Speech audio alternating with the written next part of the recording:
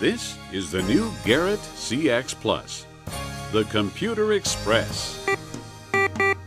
Microprocessor controls and other miracles of 21st century electronics help the CX Plus find more and deeper treasure, and find it more rapidly. Yet, it's so simple to operate. Just press this pad and you're ready to hunt for coins right now. Pages 6 and 7 in your owner's manual tell you how. Oh yes, make certain that the two discrimination control knobs on the side panel are dialed to the initial setting arrows, and that the coil cable is wrapped snugly around the detector's stem. Now, let's hunt. These three tones tell you that the CX Plus is operating in the discriminate mode and is ready to find coins. Scan at a rate of 1 to 2 feet per second and hold your search coil level about 1 or 2 inches above the ground. Sounds like we found something. Move the search coil around to determine where signals are loudest. It's here that you'll find your target beneath the search coil center. Before we dig it up, let's check the target ID guide above the meter, which indicates the probable identity of all targets. It looks like a quarter. Let's dig it up and see. What do you know? A silver quarter.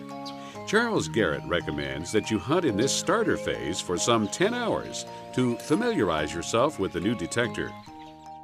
But now, let's talk about all those computer and electronic miracles we mentioned earlier. You've used the power touchpad. Now, let's learn about the other 5 touch pads. The all-metal pad serves 3 purposes. When pressed, it places the detector in its all-metal mode, permitting it to sound off on any metallic object it detects. When the all-metal pad is pressed and held, Garrett's unique fast-track action begins.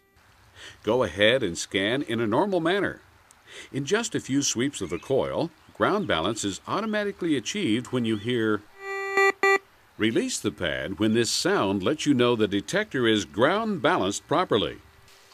Because of its computer controls, your CX Plus will now continue to make ground balance adjustments automatically, no matter what soil conditions you encounter or the speed at which you scan.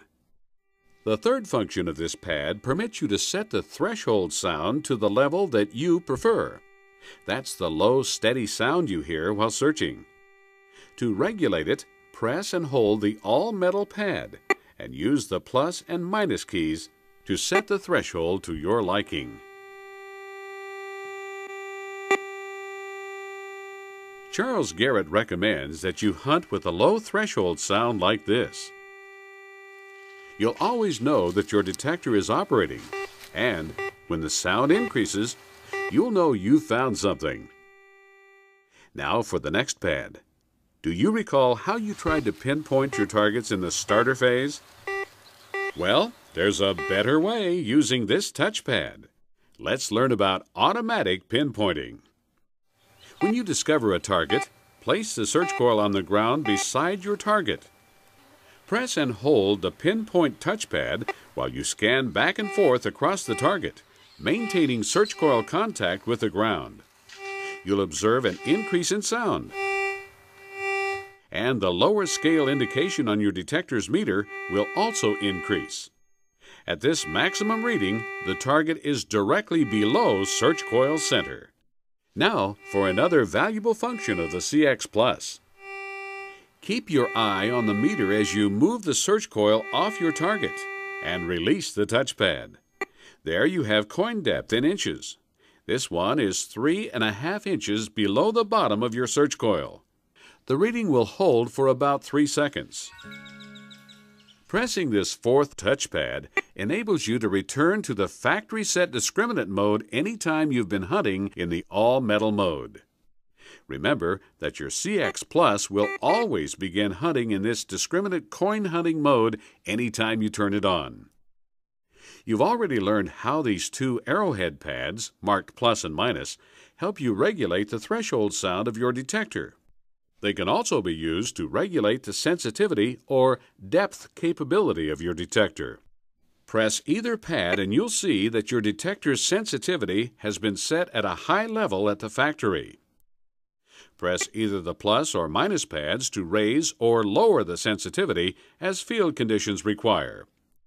If you're ever concerned about the use of any of these touch pads and want to return to the factory settings, just hold down the all-metal touchpad and press the discrimination touchpad. When you hear, you'll know that your detector is again operating in its factory-set discrimination mode. One last word about your detector's control functions and its meter. To the right here, your battery function is reported continuously while the CX Plus is operating. You can see 5 segments on the battery display. When only 1 or 2 segments appear, it's time to change batteries.